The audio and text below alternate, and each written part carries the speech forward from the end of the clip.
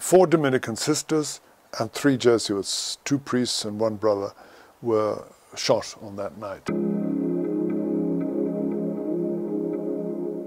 So we're sitting in this place where 3 of our companions, Father Martin Thomas, Father Christopher Shepherd Smith, and Brother John Conway, together with some Dominican sisters, were murdered in cold blood, point-blank range. One of the sisters, Sister Ceslaus, we had been together in Zambia, and I knew her, someone in Zambia. It's way back as 1972. When I saw her in Musami, when I arrived that Sunday, I said, Sister Ceslaus, what are you doing here? And she had a gloomy face. And she says, Fidelis, I'm scared. I'm afraid. I'm really afraid. And she's one of those who was gunned down. But they were not fighting anyone. They were not causing trouble. They were killed because they were doing what they believed God had asked them to do in this part of the world. They did not run away. Yes, as I said, I warned them. Despite the fact that they knew how dangerous it was their deep faith in God that they wanted to remain committed to their duties and to their folks, to their people whom they looked after. They didn't want to leave them alone. None of those guys were hard guys, tough talkers or anything, no. They were really ordinarios. The Jesuits at Musami were aware. 1 or 2 of them who were later shot, killed, did mention, they sort of sensed that something was going to happen. They will come for us just as we are. He said that. And he made a joke of it. He said, I'm going to escape disguised as a nun. But at any rate, I think they were all quite unprepared when the guerrillas did actually come. Who those guerrillas were, to this day, there's not a consensus about it. Some say it was government troops disguised as guerrillas. Others say it really was a group of guerrillas, but not that it wasn't the policy. I think everybody's agreed it was certainly not the policy of the Zandler forces to kill missionaries or even Zipra, but you had these elements in the liberation movements which took matters into their own hands. And I knew that they were not freedom fighters. I knew that the war had not yet gone to Musami because I was heavily involved. The Rubicon was Gezi River. That's where they stopped. And they said, for us to reach Musami, it's only 72 kilometers into the capital. But this group, that bunch which came, was all black Selous scouts. At any rate, a group of them arrived at the mission on the 6th of February 1977. And, you know, there's a kind of a whole story about it, how they went around and gathered 8 missionaries and lined them up on a certain place on the main path there. 4 of them were sisters, 4 of them were Jesuits. And then they shot them, just cold blood. They just lined them up for execution, as it were. 7 out of the 8 died on the spot.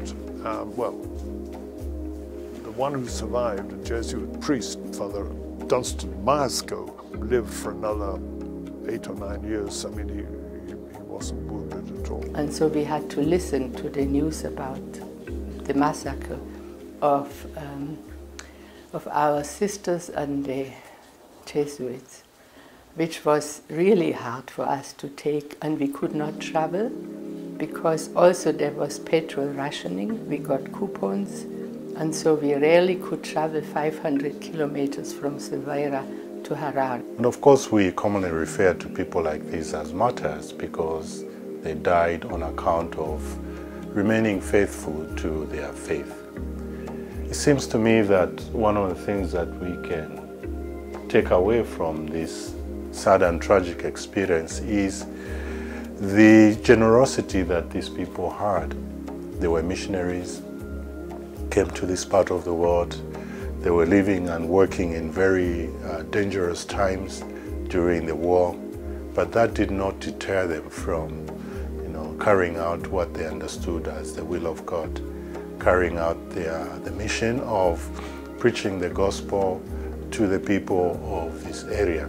We were part of them. So you wouldn't leave a family who is in trouble. So no matter what the trouble was, we said, now if we also go, where will the people go and find medical help? I mean, we'd been in the country 100 years, and this was the first time something like this had happened.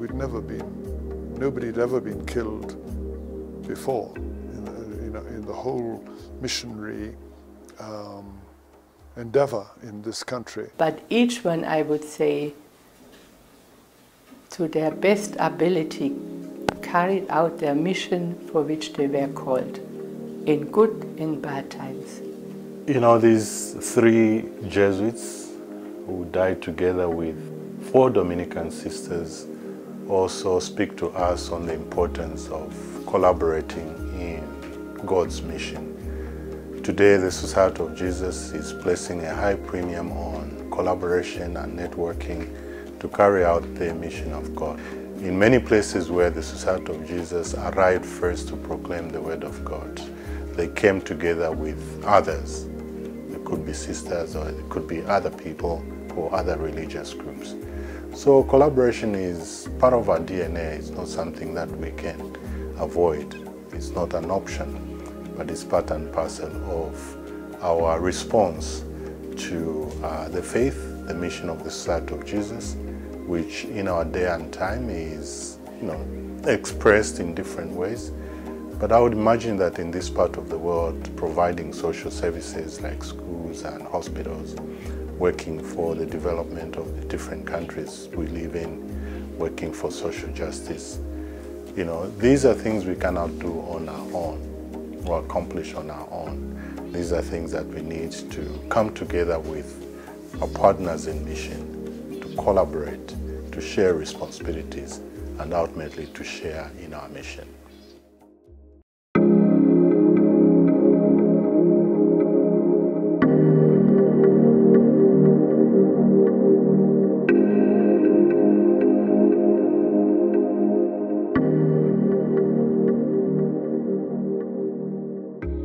Well, there were 3 other incidents. I think the first was Gussie Donovan. His name was Desmond Donovan. He had started his life in St. Aidan's, our college in Grahamstown, and he was superior of Musami for a number of years. But he was a no-nonsense kind of man, and people always remember that when the local people, when their pigs or their cattle strayed into the mission compound, and especially the mission garden, and destroyed, he got furious and really shouted at people, and he threatened to shoot the pig. There's no way we can definitively link that to what happened to him eventually, because he was transferred after some years to Makumbi. And Gussie, one Sunday morning, went out to visit sick people and give them sacrament of the sick, and I think he said Mass somewhere. But he was attacked that morning and killed, and his motorbike was found, but his body was never found. He had on his program Mass, which was going to celebrate with a family where there was a sick man he had gone to anoint there. And I think it was out of that place where he was pulled out by his killers, who are not at the moment perhaps known. And there was, for a long time, we thought at Silveira House that he was still alive, but he'd been taken to Mozambique, because some of our people had actually been abducted and taken to Mozambique. Brother Herman Thoma and some of the sisters from Marymount had been taken to Mozambique. John Dove was asked by the provincial Henry Wardale to go and meet Mugabe and ask him about Gussie. And so John Dove went over to London to see him, and he met him, and Mugabe was terribly warm to him and greeted him and so on. But he said, "I know nothing about this, nothing. Can you tell me more? Tell me all the details." So John Dove did, and Mugabe said, I'll get back to you, but there was no feedback, there was no closure on it.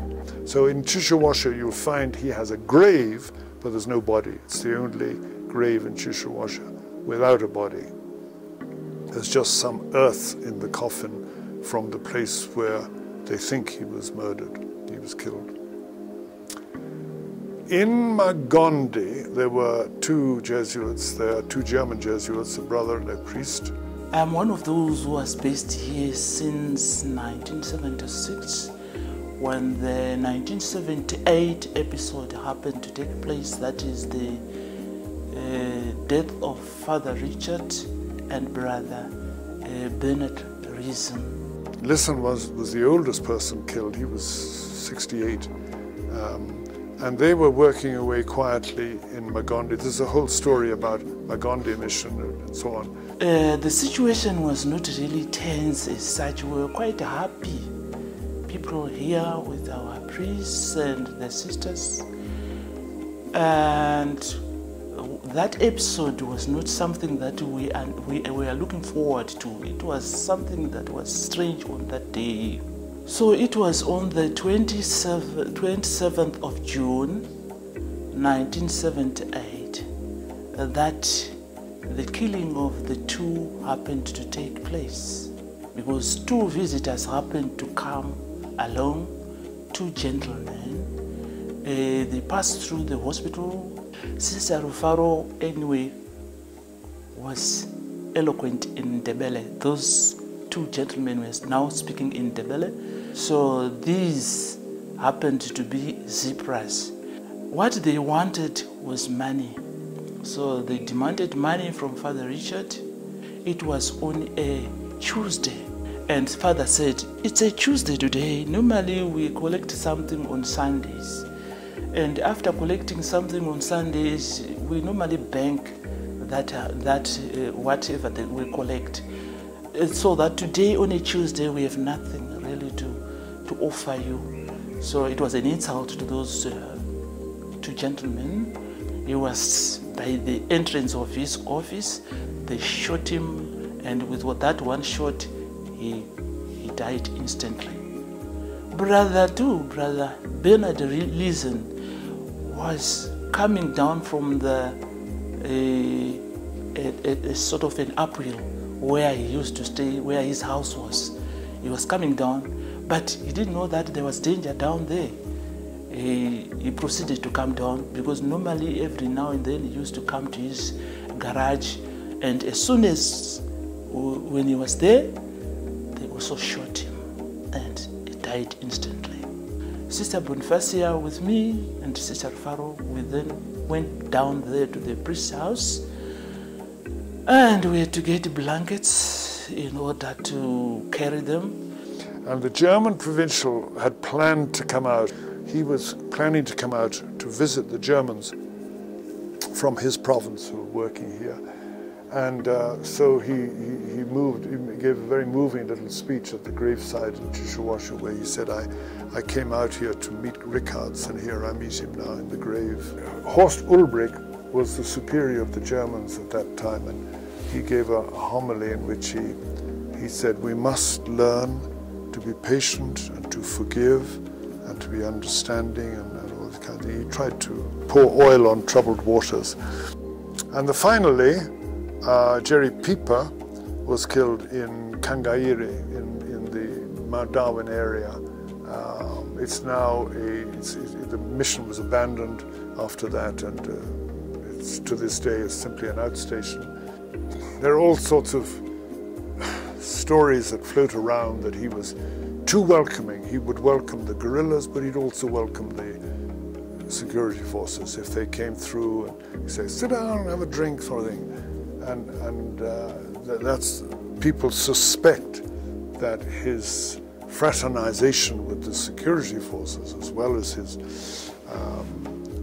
was part of the reason why he was killed. But they came to kill him, there's no question.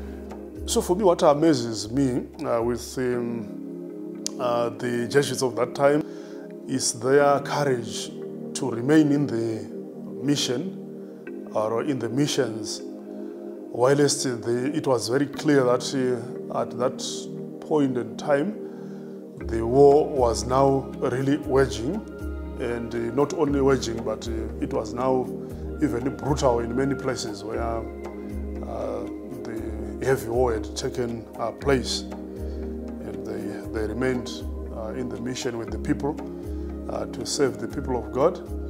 The ugliness of war, which I think by all means, as the Jesuits or as a Jesuit today, I feel that it is also my work to always work for peace.